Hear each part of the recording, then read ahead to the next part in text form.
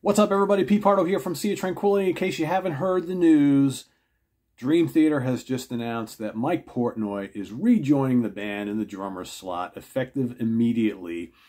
Mike Mangini, thank you for your time spent with the band and all the work you've done, but the original drummer, Mike Portnoy, is coming back to Dream Theater.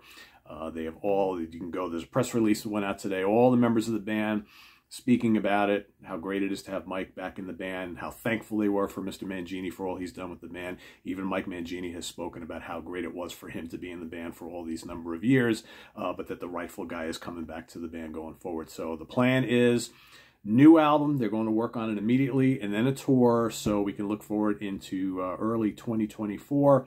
New Dream Theater album and tour with Mr. Portnoy back on drums. Once again, the classic lineup is back together.